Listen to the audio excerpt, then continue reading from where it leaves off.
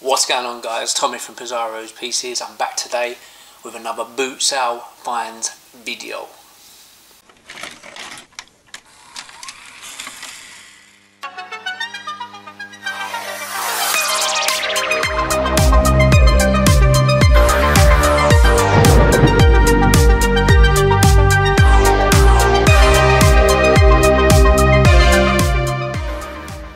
What's going on, guys? Welcome back. Now, as you can see, I am in new surroundings. So if you follow me on social media, on Facebook and Instagram, you would see that I have moved my man cave, man room, whatever you want to call it, into a new space within my house, a bigger space as well.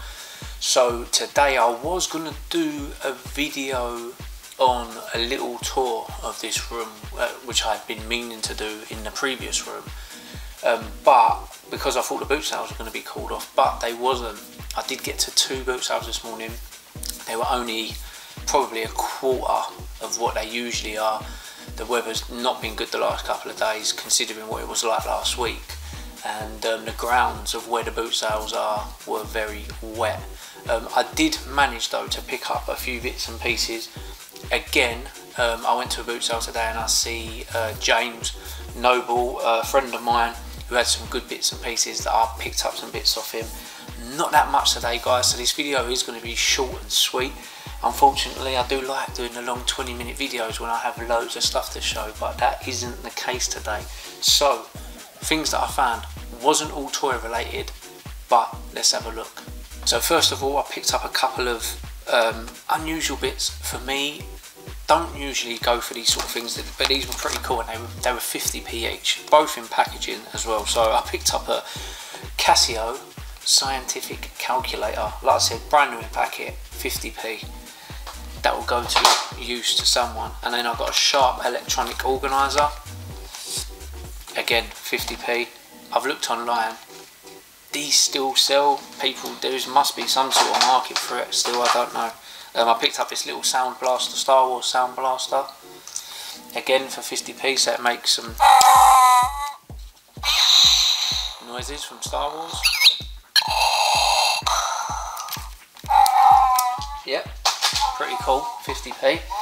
Then I found this, so my missus is going to have this, so my missus has got a little shelf of her own here in this room. There's got some Care Bears, some Popples, some Keepers on it, and I found this today for us. This is a 1985 Wuzzle, so the hippopotamus version of the Wuzzle. As you guys can see as well now in here, I've got pretty good light, natural light that is, which is good. So before I go on to the bits that I got off of James, the only other thing I found away from them bits were this. I was quite surprised, but again, dealers, they're after the new stuff, or they're after consoles. This was just sat in a box with a load of toys, and I paid £2 for this jar, and we've got a big jar mixed of mainly monsters in my pocket. There is a couple of boglins in there as well, and I thought there might have been some muscle figures, some muscle men, but I don't think there is. I think it is literally all mainly monsters in my pockets. There's different colours, they've obviously got all the numbers on the back. So yeah, I paid £2 for the whole jar. I thought that was a pretty good find. I had monsters in my pocket when I was a kid, so there's loads in there. There's probably like 20, 25 in there. So yeah, all them colours, pretty good find there, guys. So yeah, last but not least, I picked up a little bundle of bits from my friend James. Looked after me. Just, you know, nothing super special, but always good bits and pieces for the shows. So we've got here the graphic, it's like a graphic novel. It's in really good condition, of The Hobbit. I don't know what year this came out, so I can't really see, but yeah, it's like a graphic novel comic book of J.R. Tolkien's The Hobbit, so I picked that up. Also got another graphic novel here, again in really good condition, The Ultimates, Superhuman Volume 1. It's got Captain America on the front. This is really new because it's got like a voucher inside. There we go. Again, great for the shows. We've got the Karate Kid annual, which is a bit of a coincidence because I just finished watching Cobra Kai, the series, yesterday. So yeah, this is 1987, I believe that says there. We've got this cool Count Duckula stationery set from 1989. So it's got, looks like a notebook, a pencil, a ruler, and there's a notebook and a scrapbook by the looks of it. So yeah, I know there's a couple of people that will probably want that. I know a few Count Duckula fans. I've got a big fat E.T. from concept to classic 20th anniversary book. Again, in really good condition, 2002. There's quite a few pages in there, obviously all about the film. Just try and open it a little bit.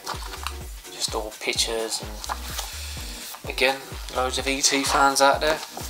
And then I've got 4 the Chronicles of Judge Dredd books. You lot would have remembered that I picked up a few of these about a month ago, it might have been, maybe even longer, at a boot sale. And I've got some more, again, just for good for the shows. Judge Dredd, still popular and still sells well. So yeah, that was it, guys. It was minimal.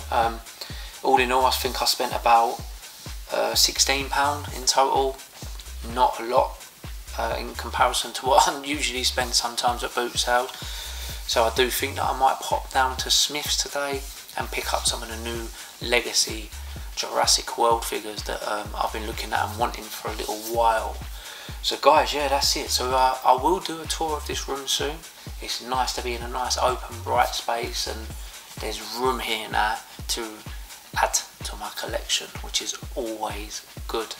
So guys, if you're watching this and you ain't subscribed, please consider to do so. Don't forget, I am on all social media, Instagram, Facebook and Twitter. All the links are below. And lastly, I just want to say a big shout out and thank you to Zombie Sailor Toys for the Beast from the East Bam Bam Bigelow t-shirt that came in the post the other day. So guys, until the next video, I'll see you then.